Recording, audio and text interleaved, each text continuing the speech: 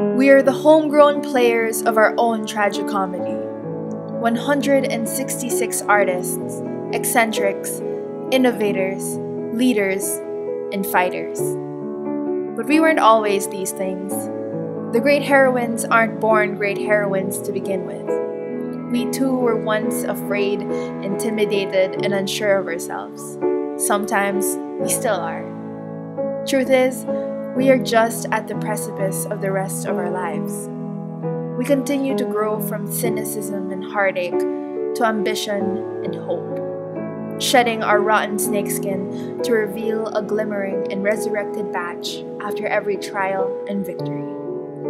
As we wane into our story's denouement, our legacy prevails as the last of our kind. We will step out into the rest of the world, clothed in strength and dignity, and laughing without fear of the future.